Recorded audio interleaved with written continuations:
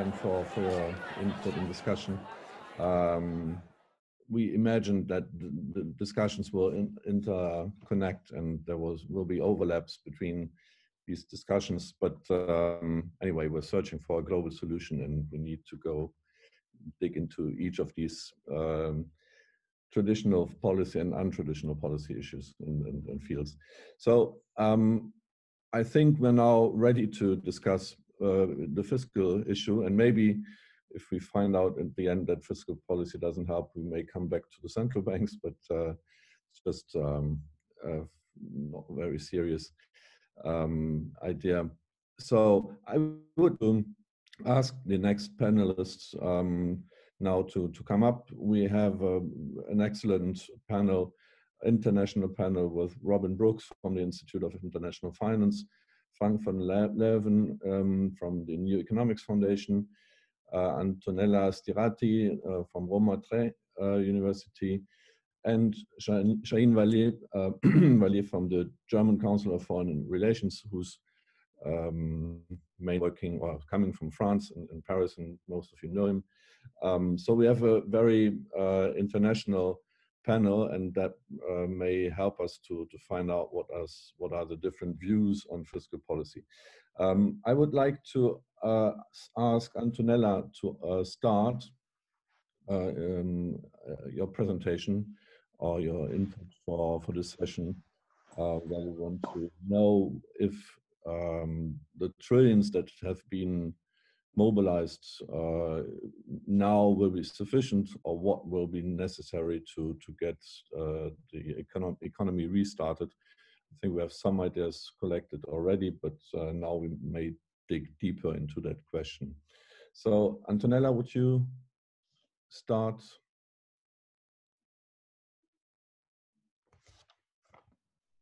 Okay, is it fine? Yes.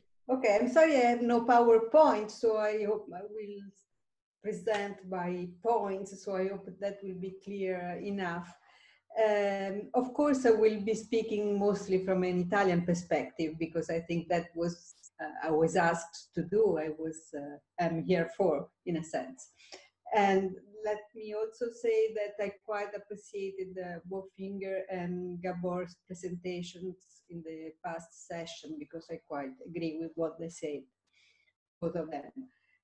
So let's start with fiscal policy. First thing, you are speaking about trillions, but I don't see in the Eurozone, and particularly in Italy, any trillions around. Quite on the contrary, the Eurozone, Europe is doing much less than other countries, like the United States. And within the Eurozone, let's say, the less strong economies that are also the most damaged, let's say, from the pandemic, are those that are spending less. All the data we have, of course, the situation is in progress, there may be changes, but all published data suggests that Germany, for example, is spending a lot more in the immediacy of the emergency of the pandemic than Italy or Spain. And Italy is actually spending the least, okay? The point is that even if we had a zero deficit this year, if the forecast about GDP fall are correct, and they are between 9 and 11% fall for Italy, so suppose a 10% fall of GDP,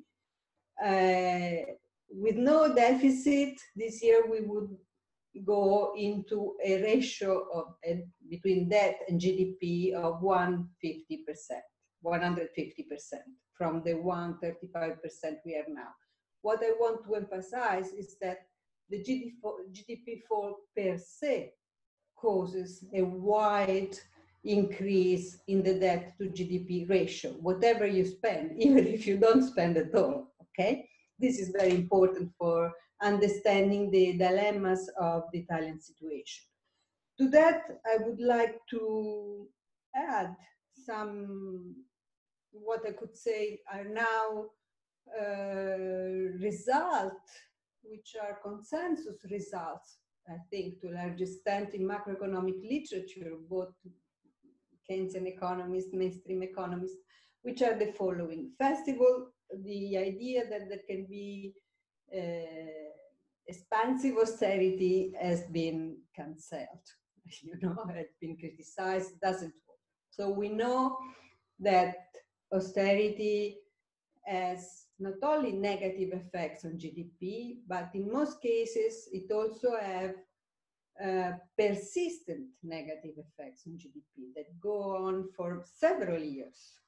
The same goes for recessions. We have Blanchard and other papers, 2015, Fatah's Summers, 2008, etc., just to mention the most well-known, the best-known economists that have shown that recessions generally, all sorts of recessions, have permanent effects on GDP trajectories. So the idea that we can have a V or a U-shaped recovery after the pandemic crisis is not well founded. What we are going to see, especially if there is not much intervention, public intervention in fiscal policy, is a persistent level effect on GDP and employment. Okay, even if growth restarts, we will never reach the path where we were before, which was already quite slow path of growth. Finally, a quite consolidated result in macroeconomic literature is that precisely because you have these permanent effects on GDP, austerity policies, especially in a depressed economy, have perverse effects on the debt to GDP ratio. So austerity policies increase the debt to GDP ratio, do not decrease it. And this has happened a lot in the Eurozone with the so-called Eurozone periphery. And it has happened in Italy, where we have had the first phase from the early 90s to before the 2008 crisis, in which we had austerity in a mild, let's say, mild form, but always primary surpluses. And this affected negatively the growth of the economy. We had a very slow growth, but we also managed to reduce the debt to GDP ratio. After 2008, more dramatic austerity policies that were forced on the country by the spread crisis in 2010 caused a sharp fall in GDP, almost equal to that of 2008, from which we have not recovered, even before we had not recovered before the pandemic, and an increase in the debt to GDP ratio. Together, the two things together, because of the fall of GDP. This must be borne in mind because I've heard in these days people saying, okay, we need to spend a lot now because of course there are obvious income losses from the crisis, but then things will go back to normal and to the usual rules, okay? If we go back to so-called normal and usual rules, this will be a tragedy. Because primary surpluses after such a crisis will involve a permanent decline and a vicious circle that is a permanent increase of the debt to GDP ratio, not a fall, okay, not a decline. So this is I would say, the background. So against this background, what are the needs concerning fiscal policy? The needs concerning fiscal policy, I think, for all Eurozone countries, or all countries really, in different degrees, are measures now to, as was already said, to compensate for income losses due to the pandemic, so transfers and loans to households and firms, possibly targeted according to needs and to the damages from the pandemic. But we will also need afterwards, say, once we really go back to normal and in some ways cure, vaccination, etc., we are rid of the virus, we will still need quite a lot of stimulus to the economy to go back to a reasonably satisfying growth path. And the more so, the deeper is the recession. So from the point of view of Italy, which I think is similar to the point of view of Spain and other European countries, what you have is that now you risk that you have a deeper recession because you're not spending much, because there is still a margin of uncertainty about how far is the ECB going to buy the debt you have to issue to fund this emergency expenditure. So what's happening is that, as I said, the countries that need it more or most are those that are spending the least in the current emergency. And what you need afterwards is fiscal space for, say, reasonable stimulus to the economy, okay? Because you will need public investment. And I don't know about other countries, but in the case of Italy, we also have, because of such a long-standing path of fiscal surpluses, we also have a major understaffing of important public sectors like health, like research, like simply public administration and so on. So what are the scenarios? If we, I think that now, I think the Italian government and possibly the Spanish government and the French government can risk spending a little more because this is useful to avoid GDP decline, assuming that the ECB will buy, not to cause a major damage and instability. The problem is in a year, in 2 years, what's going to happen? I mean, if Italy will be back to a scenario in which you have to face either high interest rate, high spreads, and or austerity, if both together is a mess, complete mess, but even one of those is going to be very difficult to cope with and very likely incompatible with democracy. I mean, Italian people are, while they were ready to accept sacrifices some years ago in the past crisis, like say 2010, 2012, because they believed that would sacrifices now to go back to growth and employment, etc. This did not happen, did not materialize. What we got was decline, unemployment, and higher debt to GDP ratio. So now Italian people are not ready to accept further sacrifices. I think, even because already before the pandemic, we were, for example, 4% employment below what we were in 2007. So we never recovered from the previous crisis. So a scenario, a framework of high interest rate and austerity is not acceptable. It's not consistent with democracy. It's going to cause, I think, either it has to be imposed in some way which is consistent with democracy or will cause major political turmoils. So I think the only ways out are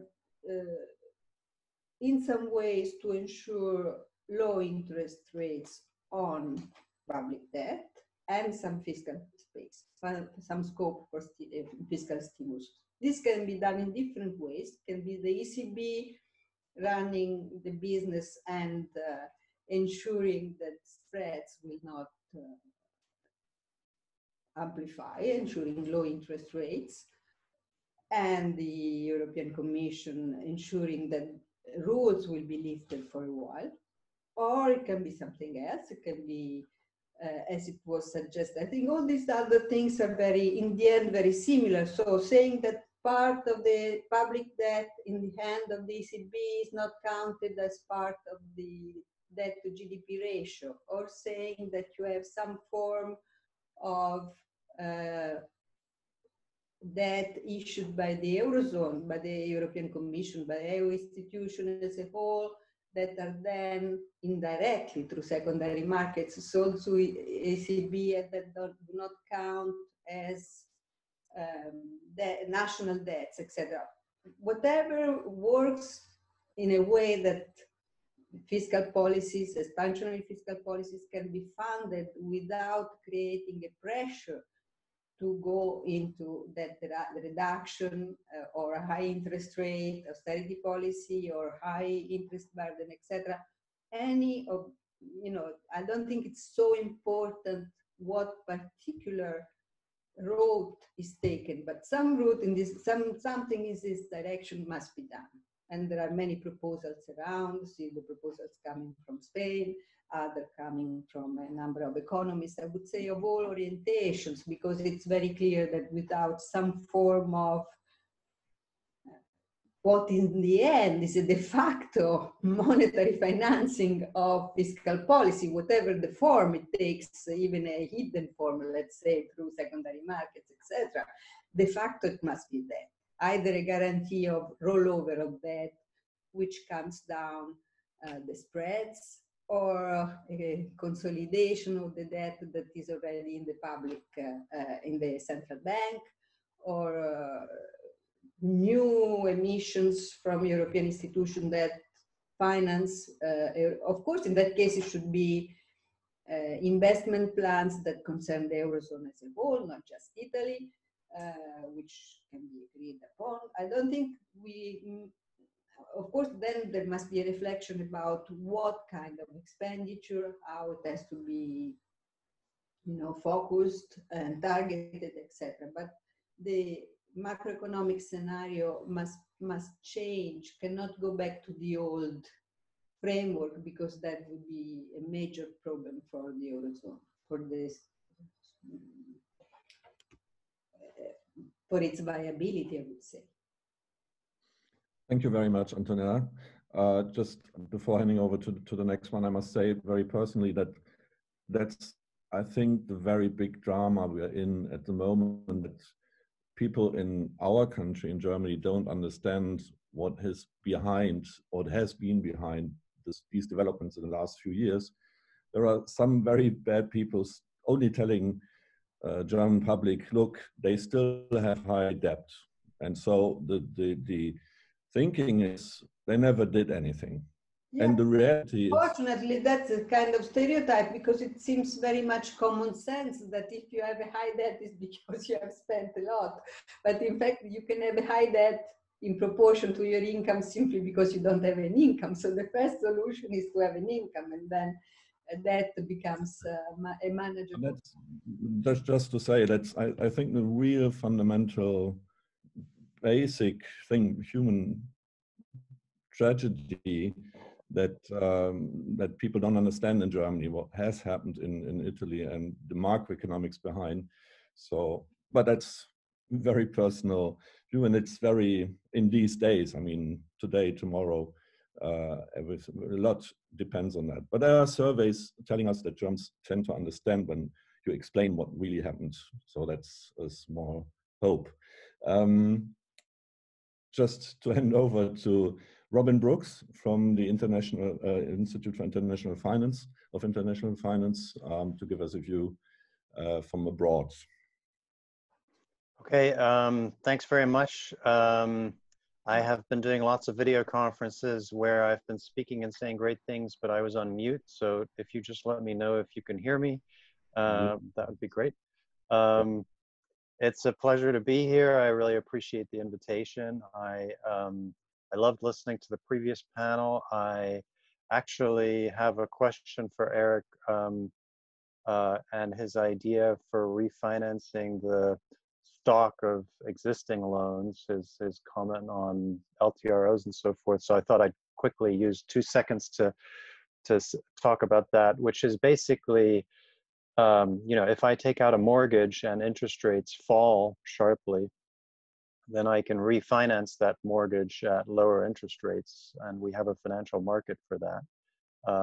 So my question is, why can't companies, in his case, in his example, refinance to capture the benefit from lower interest rates? So the broader point is, we are in an era, and I'm going to talk about this a little bit, we are in an era of policy activism. We believe that on many fronts we can use policy to solve problems. And I think part of what is happening is that what's getting lost is that markets obviously do a lot of that. You know, market moves can be bad, but there's also a thing we call price discovery, and sometimes that's useful. So the balance to strike is complicated, and so that was my question to Eric, listening to the previous panel. I'm based in the US. The title of this panel is, are a trillion enough or trillions enough? And so I thought I would try to answer that question through the lens of the United States. And I would try and just give numbers on what we think the need is versus what has been done. And then I think we need to have a bigger discussion about what the economy will look like in the medium term once the immediate crisis of this COVID virus is over, if it is over, ever. And so let me start by talking about the United States, the shortfall, then I'll go into what the economy may look like once we get out of this. And then I thought I would finish by talking about fiscal space and can we afford all this? So I'll talk about three things, basically. So what is the need?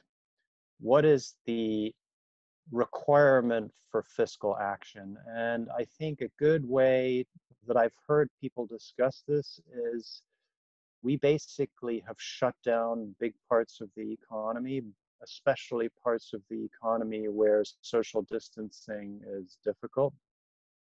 So movie theaters, airplane travel, buses, trains, and so forth, restaurants. And so there's lots of lost income. People are not making wages the way that they used to. And so one simple metric for what is the need, how many trillions do we need, is, well, what is the income that has been lost and can we make that up? So in the United States, a reasonable estimate for the required makeup for this lost income is around $4 trillion. And all I'm doing, $4 trillion. All I'm doing is I'm projecting the national income at trend, and then I'm comparing that to the actual evolution of nominal GDP in our adverse scenario. We have a contraction of real GDP this year of around 5.5%. That's the annual average number. The peak to trough contraction is 9%. So it's a very, very sharp drop in GDP and therefore in incomes. So that's the need, $4 trillion. As you guys know, the GDP of the United States in real terms is around 20 trillion. So what have we gotten so far? What has policy done to address this 4 trillion shortfall in income? So you obviously have seen the fiscal package, the most notable part of which was 2 trillion that was passed by Congress a few weeks ago. So that's 2 trillion. We yesterday had the Senate pass another 450 roughly billion, and that will go to the House, the lower part of the Congress, for approval sometime this week. So then we're up to 2.5 trillion. A lot of what has been agreed are basically measures to keep payroll running. So to keep wages being paid. So they address directly this shortfall in incomes. So for example, there was a paycheck protection program, which quite literally is giving loans to businesses so that they keep paying wages. And then those loans, if they are used for wages, are forgiven. So it's basically a grant to companies. And the magnitude of that is 350 billion. This was part of the 2 trillion. all of that has already been exhausted. So the additional 450 billion, the biggest chunk of that, I think around 315, 320 billion, is for additional loans to businesses to pay wages. We then obviously also mailed checks to households. And we also have taken steps to increase unemployment insurance, all of which adds up to around 620 billion or so in measures. We think the lost income through businesses is 750, so there's still some need. Going back to the big picture, the lost income is 4 trillion. We have now fiscal stimulus that has been agreed of 2 trillion, 2.5 trillion, I'm sorry. So we expect another 1.5 trillion to fully fill the hole. And so then we think the lost income will have been fully made up. So this is my perception of what the need for fiscal stimulus is, and for what so far has happened, we think that we will get additional fiscal stimulus in the course of this year, and then obviously next year too. All of that boils down to a fiscal deficit of 3.8 trillion in this year. So I'm talking about fiscal year 2020. The US has a fiscal year that ends in September. It's always very confusing. And then we are forecasting a fiscal deficit of 2.1 trillion in fiscal year 2021. So that's a 20% of GDP deficit in this year, basically 2020, and then a 10%, slightly above, deficit in fiscal year 2021. Can we afford that? So we're taking government debt from 80% before the Corona shock to just under 110% of GDP. The post-World War peak in government debt for the United States, and of course World War II was a huge thing. The post-World War II peak in debt was 108% of GDP. So we are taking debt up 30 percentage points of GDP, and we are surpassing or matching the post-World War II level of government indebtedness. As you know, the United States is kind of unique. We live in a dollar-based global system. That means trade is invoiced in dollars. Many countries borrow in dollars and not in their own currency, and it gives the United States a unique standing in the global financial system. Some people call it an exorbitant privilege. What it means is that the United States, if you look across all countries, has seen the biggest drop in interest rates from before the Corona shock, and it has seen the strongest currency.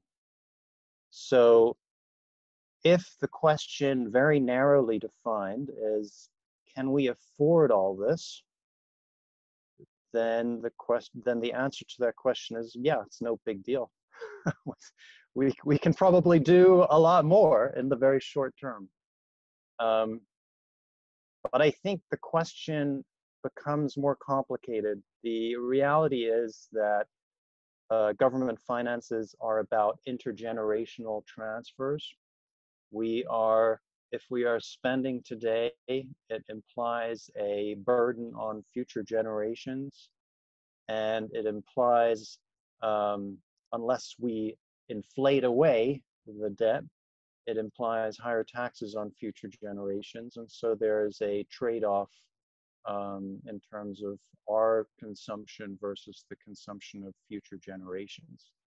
And so when making that trade-off, I think it's really important to recognize that we are basically using up degrees of freedom in the very large fiscal stimulus that we've done here in the United States. There's nothing that says, there is no law that says the exorbitant privilege of the United States will stay forever. It can change.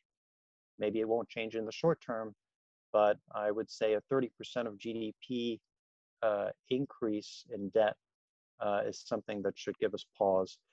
The most important thing in all of this, and this is the last thing that I'll say, is we need to think about whether the coronavirus shock that we're all struggling to deal with is a one-off shock, or is it a new normal? In other words, is this something that could be prolonged? Can we have shutdowns of our economy that last a long time? Or can we 2 years, 3 years down the road, we'll have COVID 2022? You know, can we have more of these viruses? And then we have to think about, even the United States with its exorbitant privilege, can we do another 30% of GDP in debt on top of the 30% that we've done already? I think at that point, things start to look very complicated. And so the reality is that apart from the fiscal stimulus discussion, we have to have a discussion about what will the economy look like when this is done. So if I total up in the United States, movie theaters, restaurants, gambling, Las Vegas, if I total up transportation and all kinds of services where social distancing is difficult, then that's about 20% of GDP. It's 20% of the United States economy. So we may be dealing with a more medium-term output loss, and we need to find ways to deal with that that don't involve a medium-term fiscal expansion. And the answer is that we need to think about the global transmission channels of this virus. In the end, it's a public health crisis, right? So we need to think about, do we have global standards for testing so that next time we know when this thing is coming down the pipe in a reliable fashion? We didn't know this time. And I think that is a big issue going forward. And that's not a fiscal issue. That's really a global public health is a public good, and we need to develop an infrastructure so that the next virus we detect early and we can quarantine the right parts of the global economy so that we don't have this massive synchronized shock that basically means we need global fiscal expansion, etc. So I think a lot of the answers here in the medium term, honestly, I hope are not fiscal, but they are in the public health domain and in policy coordination across countries. Let me end there. Thank you very much, Robin. So we come back from Rome to Washington to Paris now. I don't think, Shahin, if you're in Paris, but usually you are. And just to mention this at another personal level, we're very much talking about this disease. And in fact, we have some speakers who have recovered from this disease. And as you made it very public, Shahin, you're among them, and happy to see you back here and in health. Thank you for your invitation. Very happy to be with you as well. And I have recovered indeed. I had probably the mild version of the virus, so I was lucky. The presentation by Robin was excellent and rooted in the US.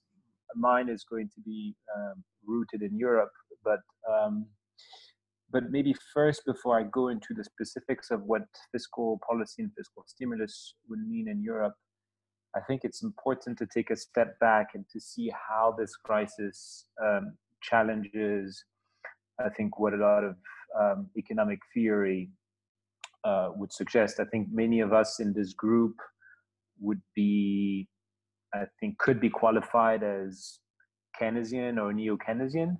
And I think some of the tools that we have are not necessarily appropriate to think through fiscal policy in this time. In particular, because we actually cannot really stimulate demand at this point when the economy is shut down, and so a lot of the easy reflexes that we would have may not be the most appropriate tools at this moment. So I think beyond the size of the stimulus, which I think is important, I think the form that it takes is equally, if not more important.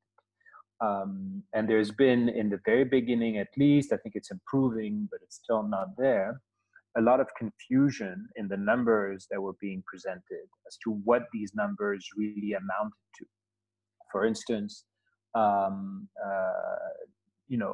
large part of the guarantees to the corporate sector that were extended were presented as a quasi-stimulus, which I don't think they are, or I don't think should be measured exactly in the same way that a real fiscal expenditure would be. So I think we have to take a step back and wonder what are the tools available in situations like that, and maybe question some of them. Governments in general have been very quick to develop a wide range of instruments to put the economy on hold and freeze the corporate sector, protecting essentially its liabilities and allowing it to borrow, but also using the corporate sector as a vehicle to essentially deploy and compensate for the lack of social safety nets.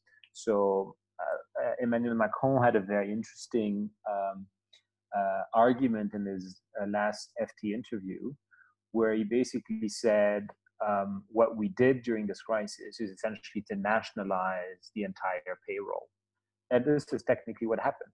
In the countries where this could be done through the unemployment insurance system, is what it was done that way, either directly or through the partial unemployment systems.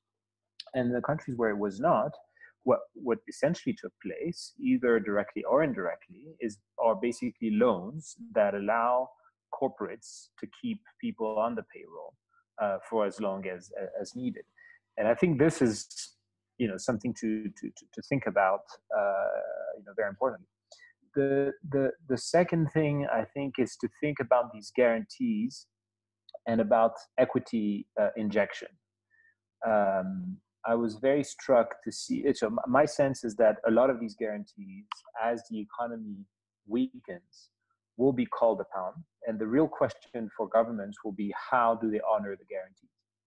Do they honor the guarantees by essentially extending credit to these corporates, ad infinitum or on very long-term maturities, or they use these guarantees that are being called upon as avenues to basically take control over these companies? And I think this is a fundamental question, both in economic policy terms and industrial policy. Are we going, as a result of these guarantees that have been extended, are we going to nationalize a third of the economy or 50% of the economy in the next 24 months? Or is this just a temporary support? And in that case, we have to be clear, it's temporary support for shareholders with public money. The last point I want to raise on the framing is about the financial system. So this crisis is not first and foremost a crisis of the financial sector. And in fact, in many ways, we are using the financial system as an instrument to actually deliver the stimulus or to deliver the help.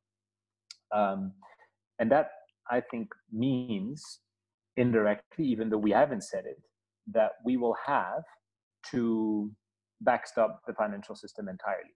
So, we're basically doing it indirectly now by basically allowing the banks to lend with government guarantees. But in practice, if you use the financial system as a vehicle through which you deliver stimulus, either to households or to corporates, by virtue of this becoming your instrument, I think you have to backstop it. So I think what we're effectively doing, in my mind, without really saying it, is a big reversal from the conclusions of the global financial crisis.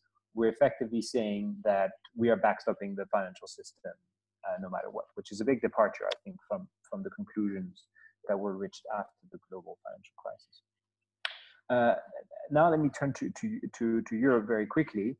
What is striking in Europe is the very wide range of fiscal measures that were taken, and the dispersion between, Germany putting out a very bold policy response, and other countries, including those countries that are more affected, Italy, Spain, and Portugal, not able to do the same.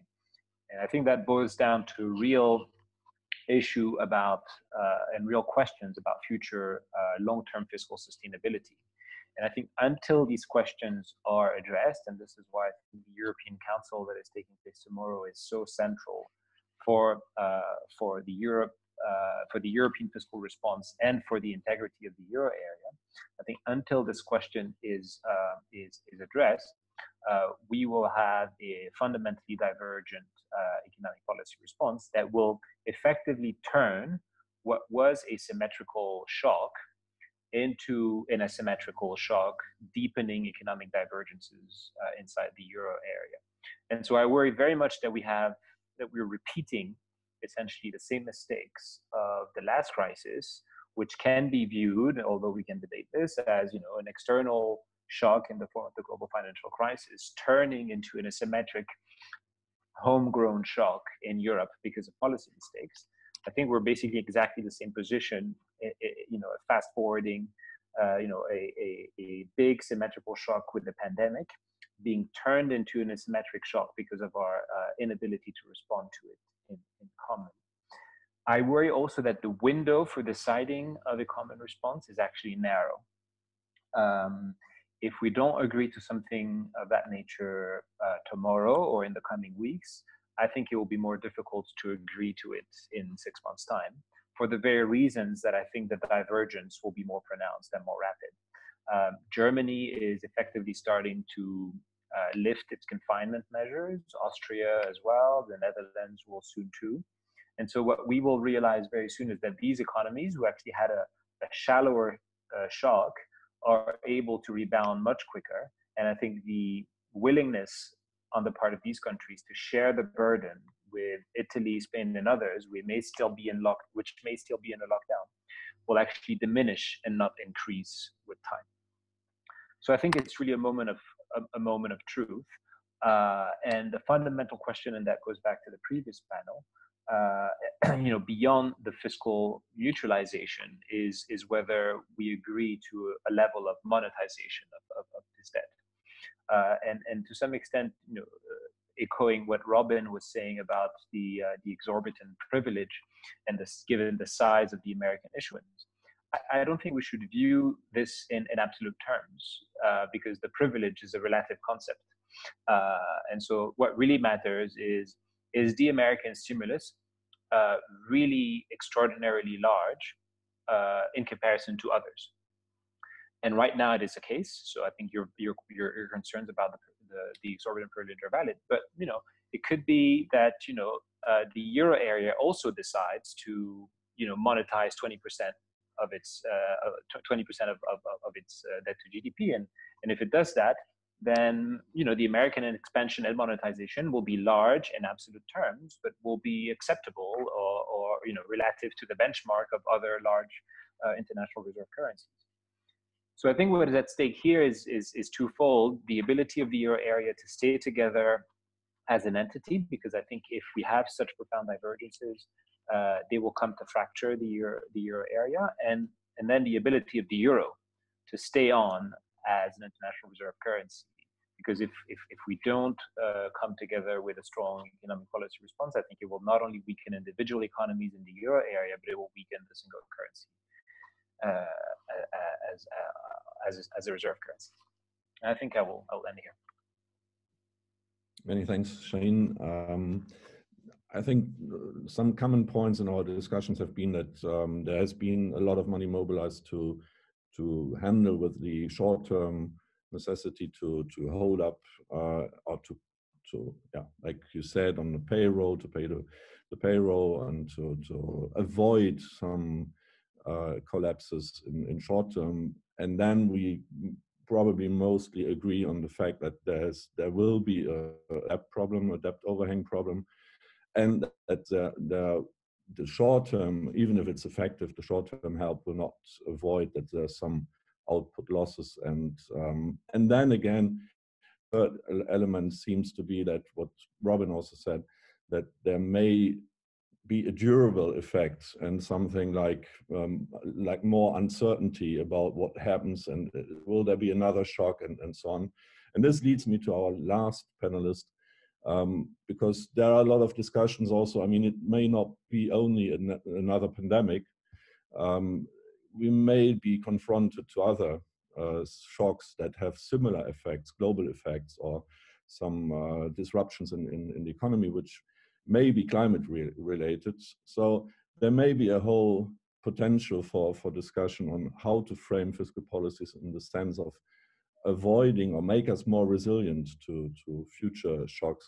Frank van Lerven has worked a lot on Green Deal with the New Economics Foundation in London, and now will present some ideas on how to bring these ideas together to make a longer term recovery plan, which is also on the table for tomorrow's EU summit.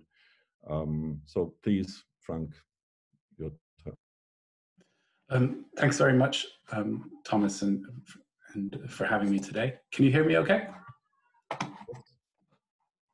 Yes. Yeah, I did prepare a presentation, so I'm just going to share my screen.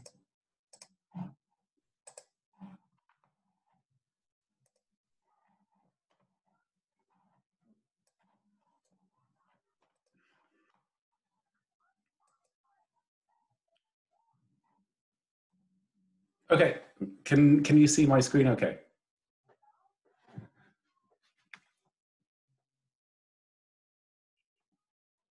Yes. Yeah. No. Yeah. Okay. So before continuing, I just wanted to kind of situate the context of the crisis in terms of where we're at and how the New Economics Foundation perceives this. In terms of, we basically see this crisis in being in three phases. The first is essentially the emergency phase, in which there's an emergence, like an urgent response that is mobilized to stabilize the immediate negative impacts of the pandemic. The second is the maintenance phase, whereby many of the emergency measures are essentially, might have to be repeated, but new temporary measures may also be needed to readjust the economy to the new normal of businesses and households, businesses shutting down, households having to stay at home. And then the third phase is what we're calling the recovery phase, in which measures to stimulate and rebuild the economy are implemented. And so my presentation is essentially focused on that third phase, the recovery phase. And I should say that this analysis and this piece of work was actually done in January this year. So I just kind of want to caveat that it has not necessarily, parts of it I've tried to, but we haven't, for example, updated our modeling for most recent events. So before the Corona pandemic, annual growth was at its lowest in a decade in the UK context. Recent figures suggest that our flagging economy essentially narrowly dodged a bullet by avoiding a recession last year. At the beginning of the year, the likelihood of another recession was higher than at any time since 2007. So the question wasn't really a matter of when the next economic downturn was coming, but what to do once it struck.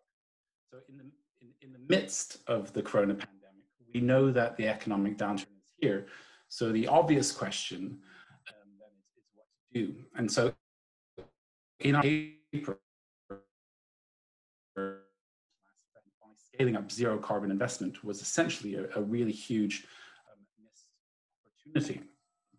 So our calculations show that if just 1/3 of the coalition government in the UK's tax cuts between 2010 and 2013 had instead been used to fund a mass home insulation program, which would have costed about 10 billion. Emissions from UK homes would be at least 30% lower today, which is 5% overall in terms of emissions. After just 3 years, the energy savings to household bills would amount to the underlying costs of the program. So after 3 years, the cost of the program would have paid for itself. In fact, by 2018, the program would have saved the household sector about 32 billion worth in energy bills. So a clear lesson from the recovery to the 2008 crisis taught us that economic policies sometimes be too small, too short-sighted, and lacking the right focus.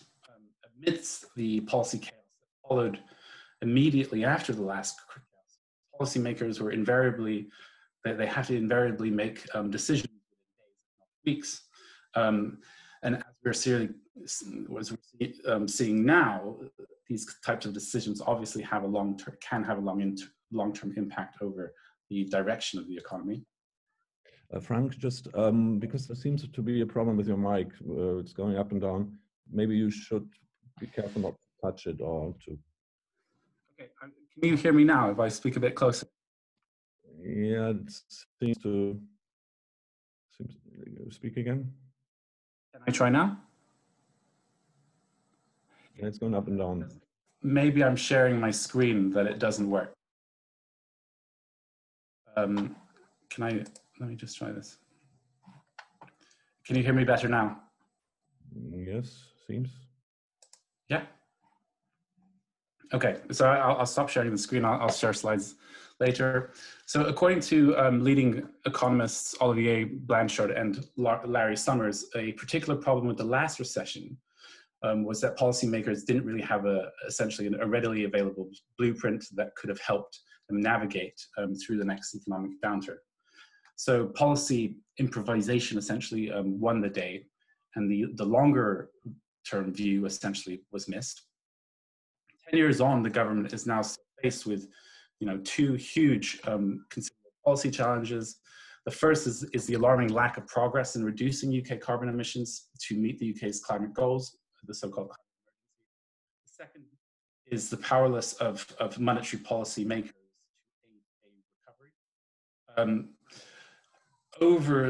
Overburdened with all the counter-cyclical heavy lifting of the last recession, central bank toolkits, Eric, in their current guise and the way they're currently being used, represent essentially a lack of ammunition to aid recovery. I'm completely in line with Eric's thinking that we can upgrade their toolkits, or at least revise the way central banks think about using their toolkits in more creative ways.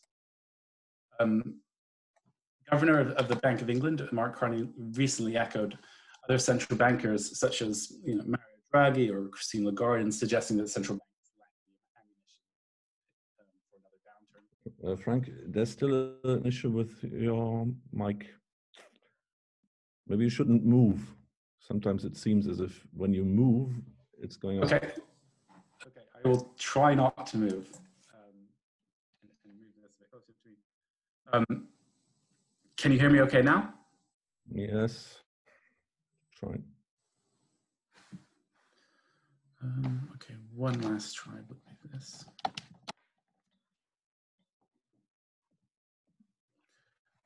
Any standalone monetary stimulus in its current form may prove counterproductive to boosting the economy and could be laced with a carbon bias that would risk contradicting progress with the Paris climate goals. But the point we try and make in our paper is that within this perilous position, there is a clear potential for change. Not only do we need an economic roadmap to help us raise living standards and beat the corona's downturn, but it should contain the largest green stimulus package that is feasibly possible. This means we need fiscal policy to step in and come out from the cold. In the corona recovery, treasuries and ministries of finance can't throw central banks under the bus like they did the last time by leaving central banks solely in charge of stimulating the economy whilst running fiscal austerity, which has the opposite effect. The bulk of the response to the corona recession needs to come from fiscal policy, and it needs, in my view, to be as green as possible. A significant portion of that stimulus should aim to boost zero carbon infrastructure and entail a significant reskilling and training program. To be clear, the green stimulus package that we envision should also include monetary easing. It should be aimed at enhancing the welfare system, and there should be certain tax cuts. but a sizable portion should be aimed at investment via fiscal and monetary coordination. We desperately need to scale up investment in a socially just way to tackle climate breakdown, and we should have started yesterday. So the nature of our response to this recession could ultimately prove the difference between whether progress towards climate targets are met or derailed. In the UK, the government's promises to be the greenest government were last time shelved in the name of austerity, and recovery from a recession can no longer be thought in terms of returning to a status quo. The policy response must be used to reprogram the nature, direction, and purpose of the economy. It must begin by sowing the seeds of a more resilient recovery, and the response to the recession needs to become a springboard to a different, more sustainable future. But for all this to be possible now, we have to start putting in the groundwork, and we need to start formulating plans now. All branches of government should formulate long-term plans for making a just green transition, and within such plans, there should be contingency strategies and measures to be implemented in good times and in bad times. In any case, to aid such planning, in our paper, we identify a number of key criteria worth considering when selecting projects. And this is a key aspect of our work. And I wish I could show my slides. But essentially, we look at timeliness, as in shovel readiness of projects, the barriers to projects, the sequencing of projects, the multiplier effects, both the employment and the income multiplier effects of different projects, as well as the carbon impact, and the ability of different projects to target slack in different areas of the economy. And essentially, we come up with a few different programs that could be incorporated. Most of these would essentially be aimed at home insulation,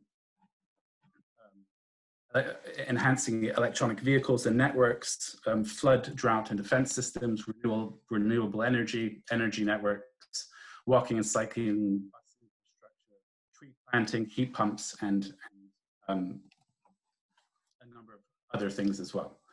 We apply these criteria to build an illustrative green stimulus package, and we show that you can use this package to respond to a recession in the next 5 years. The key message of our report is that while these measures could take slightly longer to implement than a tax cut or a reduction in interest rates, the lack of a meaningful recovery from the last recession, epitomized by essentially a decade of stagnant wages, that really haven't recovered to pre-crisis levels, shows that a short-term boost to economic activity by itself is essentially overrated. And if I may, I wanted to show our modeling and stuff, but I don't have the slides for it. What I do want to say though is, in terms of the debt part of this package, I think it's super important, first of all, that I believe a green fiscal stimulus will effectively pay for itself. That's the way I think we should be looking at this. I really liked some of the points that Robin was making. I think we should be clear about, when we talk about intergenerational aspects, that borrowing to build a hospital or invest in climate today, it actually helps to spread the costs of borrowing across generations in terms of interest payments and so forth. So it's quite useful as well. And sometimes this is forgotten. The other aspect to that is we tend to focus solely on the liability side of the balance sheet and not the asset side. And in the future, our grandchildren might be upset about debt, but they'll probably be more upset about what the climate looks like. Now, and the final thing just to say is when we focus solely on debt to GDP figures and these big numbers, there's this tendency, especially from governments, to focus on fiscal risks and ignore or neglect the risks that build up in other parts of the system. And for example, we have in the UK now the weakest, going into Corona pandemic, the weakest social security system in the world. We've also, by running austerity, we've constrained the space of the private sector, both to respond to this crisis as well. So that was another key message, and we're working on this at NEF right now, is that by focusing solely on fiscal risks, governments tend to ignore or neglect the vulnerabilities and the risks that can build up elsewhere, and that's really important that that doesn't happen moving forward. Many thanks, Frank. Many thanks for all of you. Just maybe a very spontaneous first question to bring the first and the last one together. How does that sound for you, Antonella? I mean, maybe personally you're very engaged in the idea of a Green Deal, but how does that look for Italians at the moment to say that we now need a Green Deal?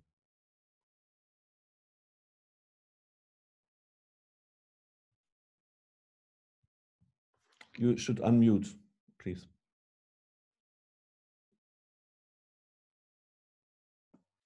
Now you hear me?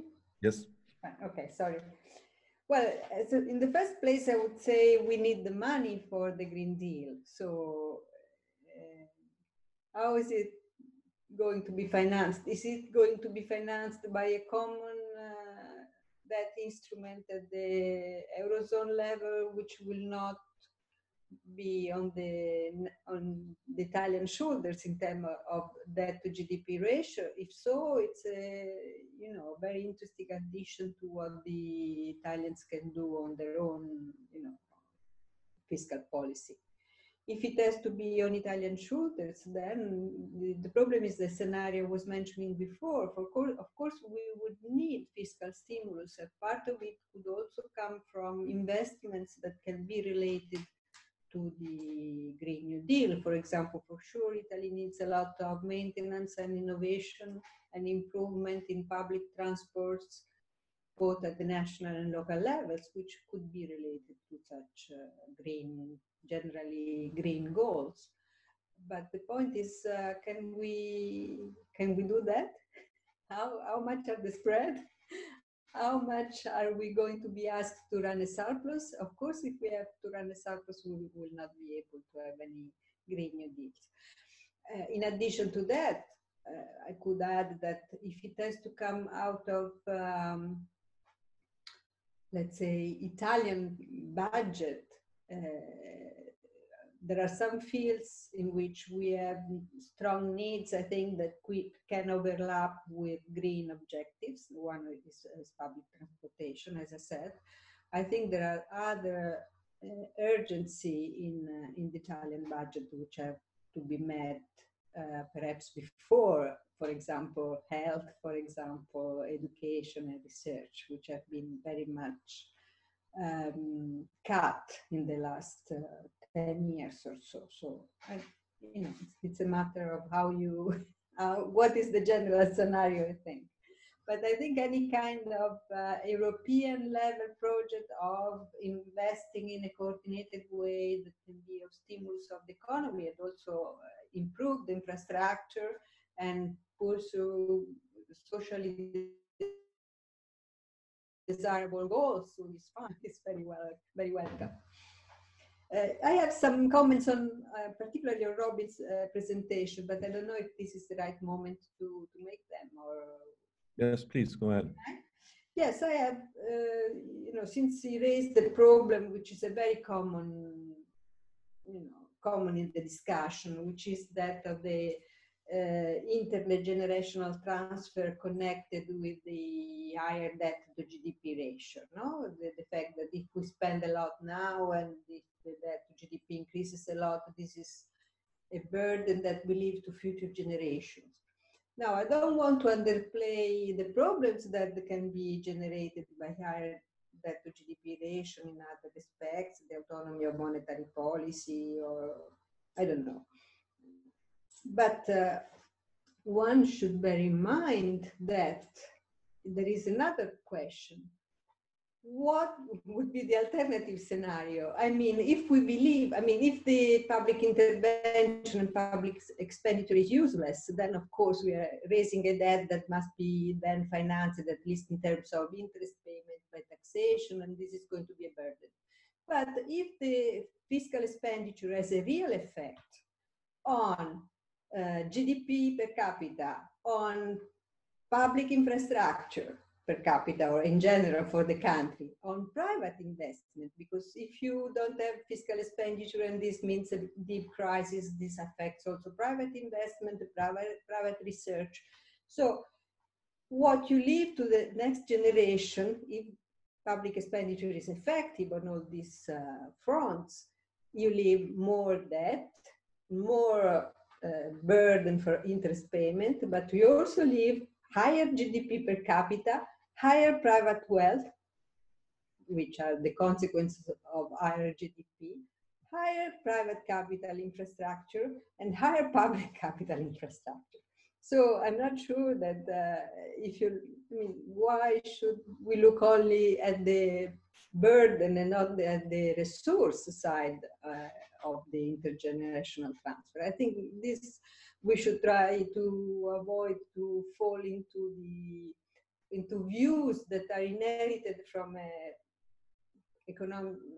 analytical framework, which is very monetarist in the sense that since it is useless because in the end potential outputs and waste determined by other forces and is independent of public intervention, then you're right, then it's just a burden. But if we don't think in those terms, we think that potential output is something that can be changed by public policy, then the picture is different. Shahin, you've been talking about what Macron has said in the recent 2 or 3 weeks. And it seemed to me also that this has been at least much more visionary than what we used to hear in Germany from Ms. Merkel, who's doing certainly a good job short term, but maybe not in this visionary terms. Would you think that there is a potential in France to make such a recovery plan out of what Macron has said, like we need to restructure our economies and societies after this crisis and so on? What would you expect?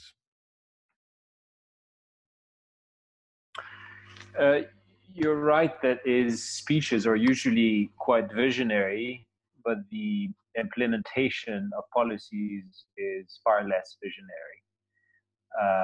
And that's been true since the beginning of his presidency, and I think that remains true. I worry that behind the grand statements and the visionary ideals that are voiced by Macron, the economic policy response will be quite traditional.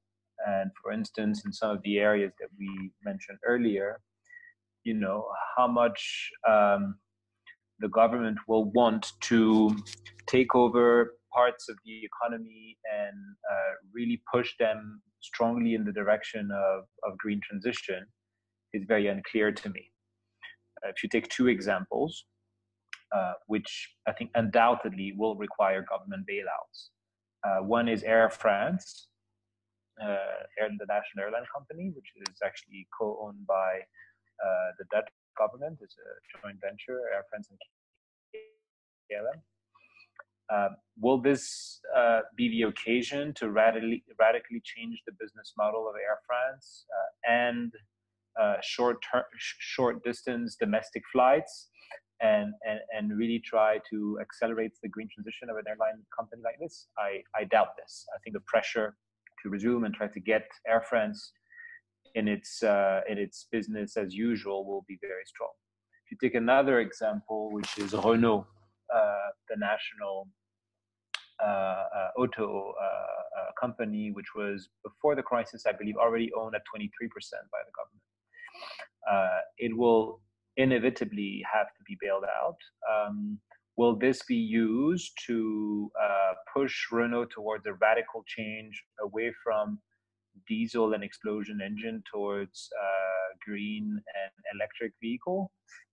I'm not entirely sure. So I think the grand vision and grand statements may not be exactly matched by policy action down the line.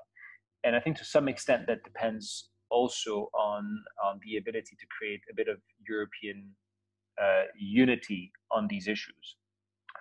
In reality, what has happened with this crisis is the entire explosion of the state aid rule framework which I think was necessary given the government support that was required to back up the economy, but which may pose very important questions of level playing field down the line. Actually, this is also one thing that Macron mentioned in his interview, and I think rightly so, when he mentioned that basically we have completely thrown the treaty rules outside the window, and that creates a fundamental level playing field issue. I think the big question is, as we exit the crisis and as we work towards a roadmap to exit that crisis, will we put in place a European framework that actually encourages government to stay clearly within the framework of the Green Deal and to level the playing field? And I'm not entirely sure that we will have enough coordination.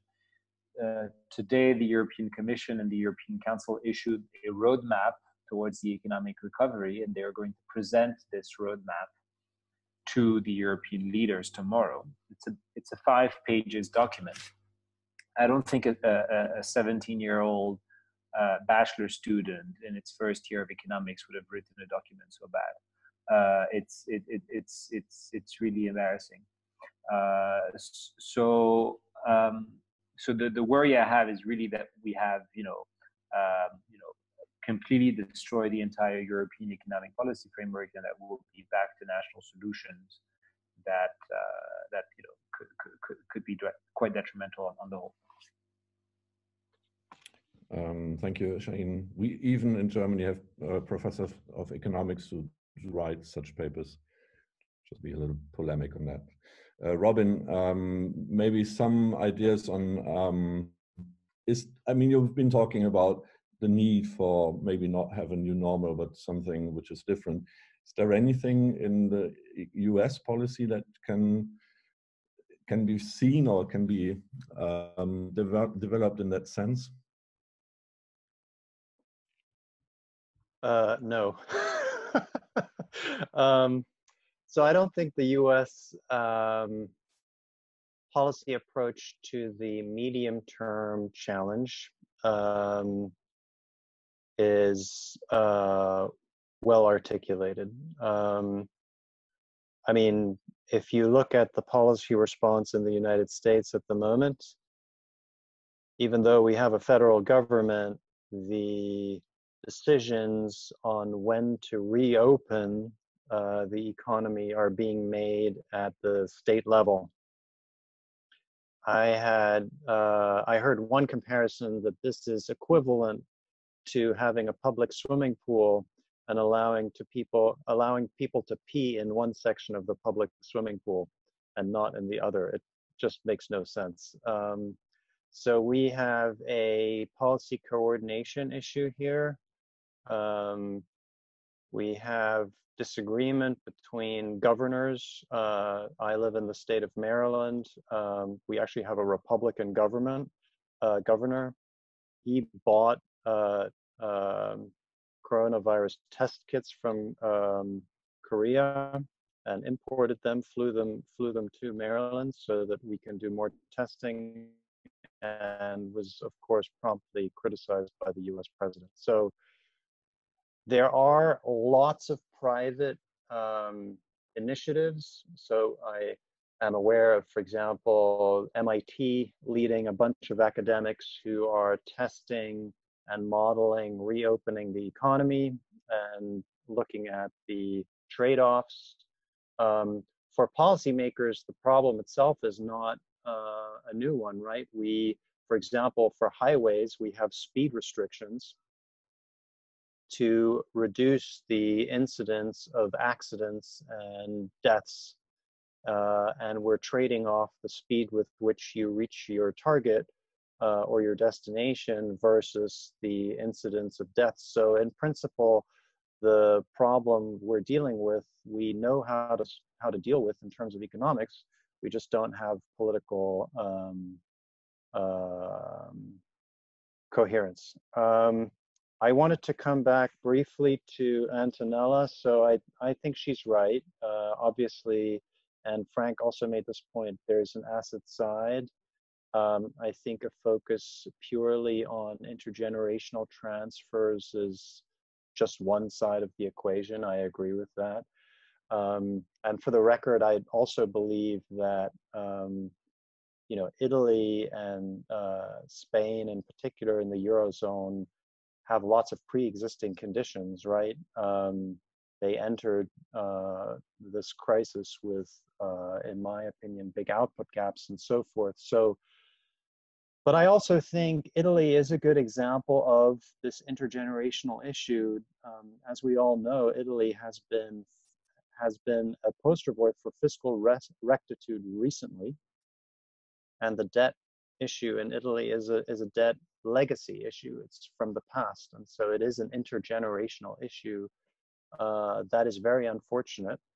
And I think I regret very deeply that European political leaders so far are not taking explicit action to go in the direction of Corona bonds, because I think in particular in this case, I think it would be a good way forward. So I think where we are at the moment is we're basically doing Corona bonds through the ECB balance sheet and through the back door. And I wish for political transparency, it were being done explicitly through actual Corona bonds. I think the current situation in Europe is politically unsustainable because I'm a German myself originally. It's one of my best features. And I think Germans dislike the ECB being used as this quasi-political vehicle, and I think it politicizes the ECB, and it's quite dangerous. Let me stop there. Thank you, Robin. There's a question from Eric. Would you come in?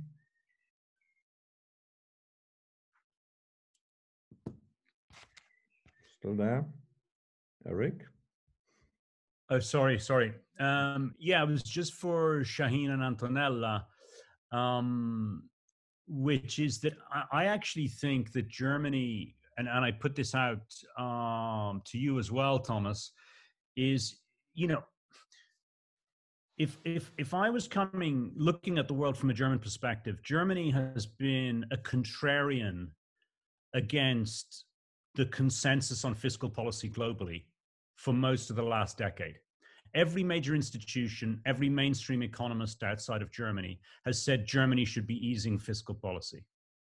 And they've also been advocating that Europe needs to have some kind of mutual fiscal policy. And Germany has said no, and Germany, I feel, will say, we've been right and you were wrong. Because if we'd eased fiscal policy for the last decade, we wouldn't have had the financial resources to cope with this crisis. So we've been completely vindicated. So we stand alone and we're right. And you're now saying to us, oh, give us some of your fiscal space.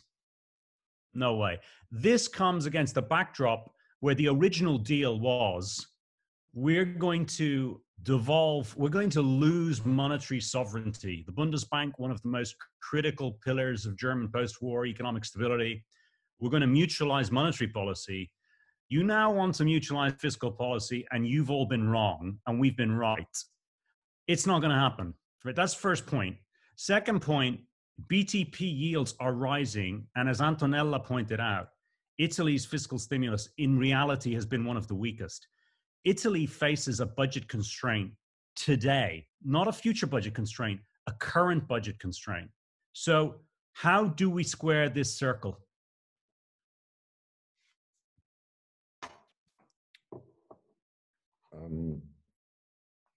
By the way, Eric, that's maybe, can I answer quickly?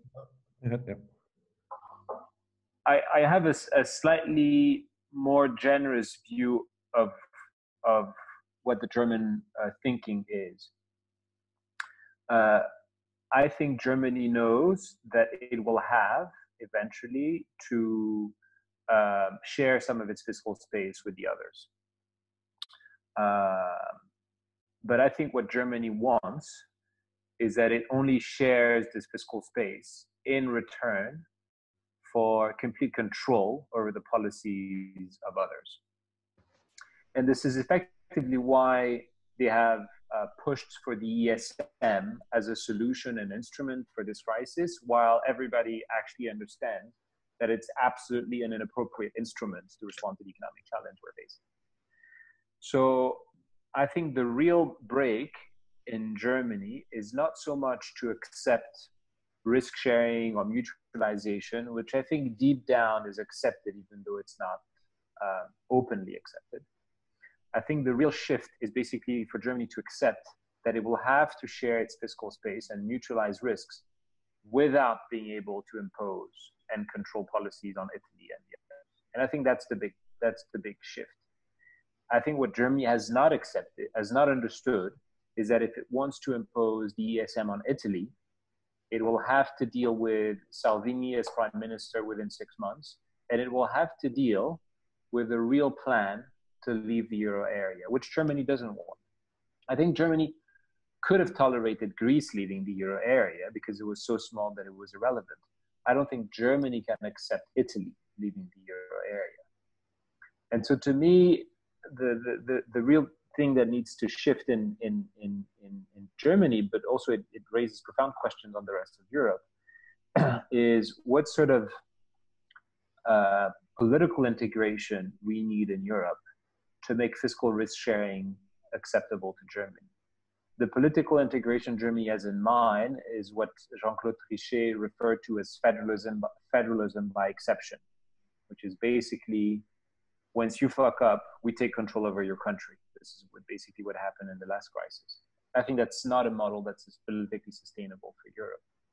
And so is there an alternative political model? Can we actually agree? And this is why I think the discussions that are currently taking place on using the EU budget is very interesting. If Germany accepts that actually the EU budget could borrow and grant rather than loan money to other countries, I think it would be a very important step in the right direction. We will get into the deeper technical discussion of all that in the next session, where we are discussing Eurobonds and what will be decided tomorrow. But I just wanted to say something on Eric. What you described as a potential German reaction is exactly what I get in some readers' emails on my column from Germans. And that's exactly, we've been right, now we have the capacity, and it's their fault if they didn't do the same thing up to now. The thing is that maybe it's important now, and that's part of our mission. Germany is not so clear anymore. This is the one part, and this is influenced by 10 years or more years where German economics has been dominated by very conservative right-wing people. And you know them, and they have dominated the whole discourse. And there was a finance minister on the same side. I think the situation has changed. As you know, there's a different finance minister, and we will have the chief economist of the finance ministry in the next session. And I think if you look into the discussion in Germany, it's very open at the moment. We have never had so many very prominent economists and politicians favoring Corona bonds, but their new Eurobonds. That's very new, very not conservative people, but even some conservatives who are now saying that's the thing to do. And that's to do with people are realizing that we're not alone and that the situation is dramatic. And I mean, there's a lot of work still to do, but that's just to say, I think we're in a very open situation actually. And it's not the situation we had 10 years ago or 5 years ago even, where this very conservative economic interpretation of the world has dominated against the rest of the world. So that's just to say. Antonella, you've been asked to react on that. So, Eric, I think your question, in fact, seems opens up questions which are very wide and very general.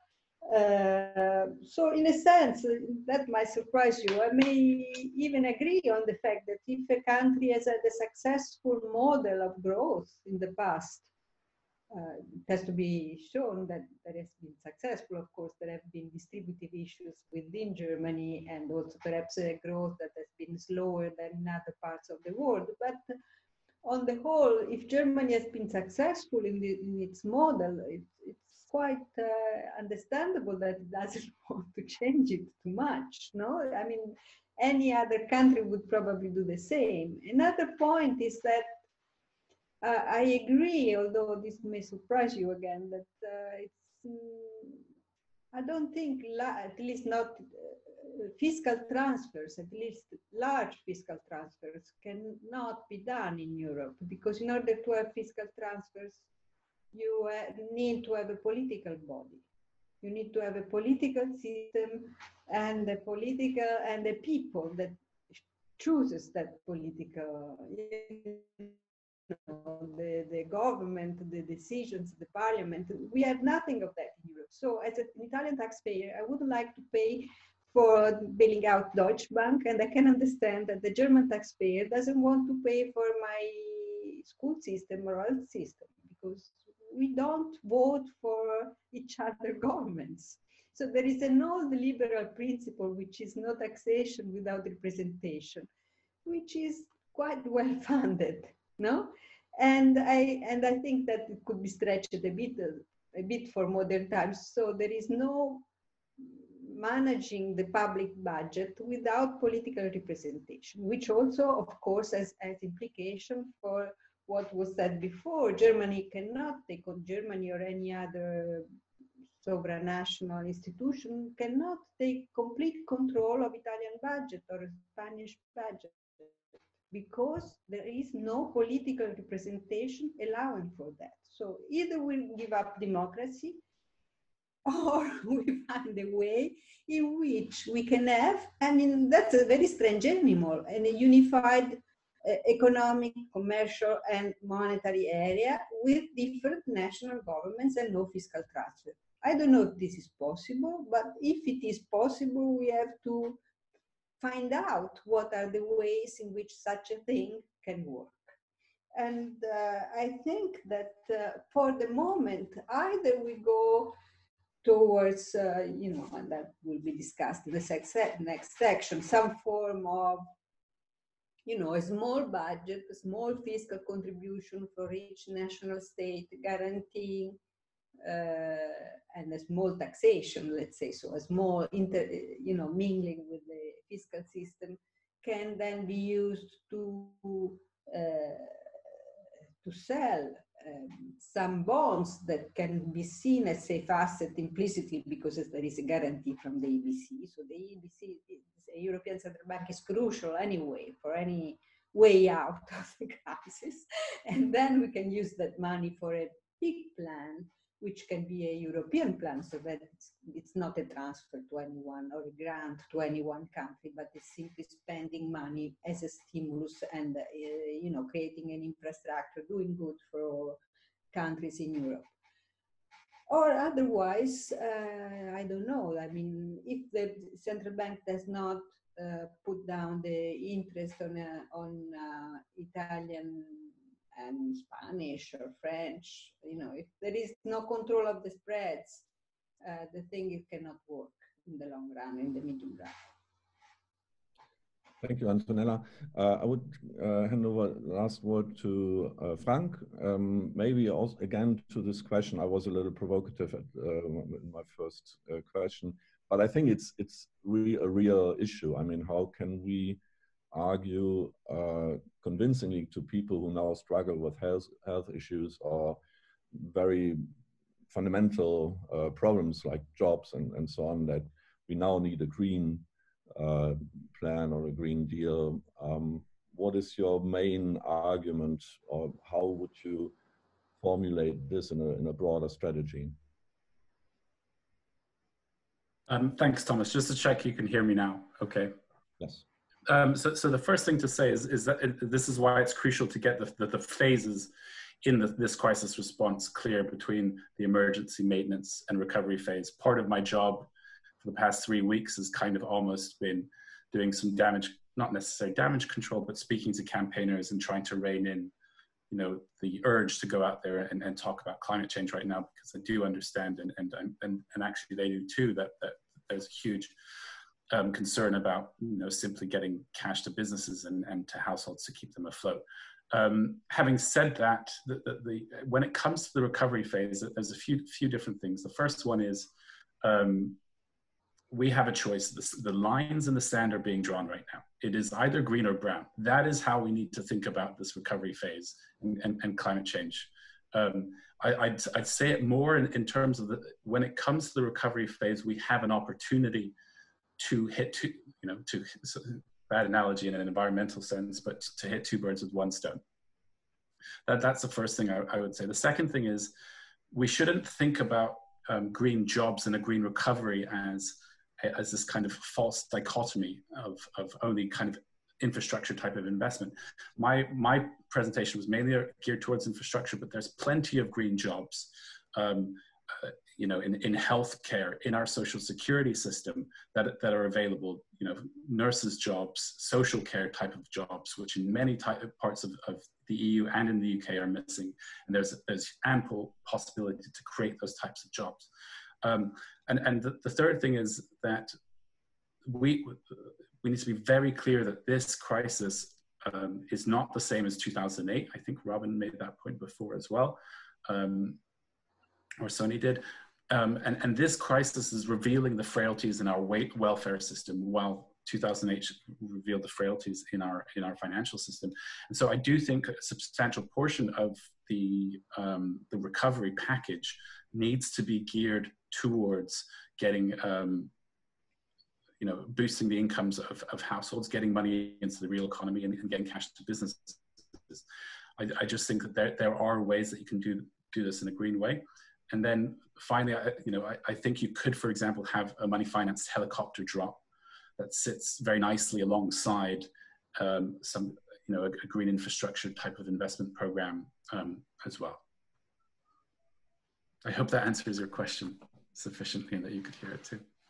Thanks a lot. Yeah, I mean, the debate is open, and we will have another discussion on the question on how to make us more resilient, which is touching very much this at the end of our day, so quite a little bit later. I would like to thank all of you for this nearly G7 conference between Rome, Paris, Washington, London, and Berlin. Just one missing, I think, Canada, or two. And happy to have you here. And I think, I mean, clearly enough, we already touched the probably most important questions of this week, which is how will the Eurozone handle this crisis? And we've been going to discuss this. We already did, and we'll continue to discuss this in the next session. And I'm seeing the number of participants growing, which is probably due to the fact that there are a lot of people interested in especially this question again. Thanks again, and we will have now a bit more than 10 minutes break, so use it and whatever, take a coffee or breathe, and then we'll reconvene at 15, and I hope you all will be back then because the discussion should be open. You may intervene again. Thanks a lot. Thank you. Thanks, Thomas. Thanks, Antonella, Robin, and Shahin. Thank you. Thank you, everyone. See you later. Thanks. Bye. Bye-bye.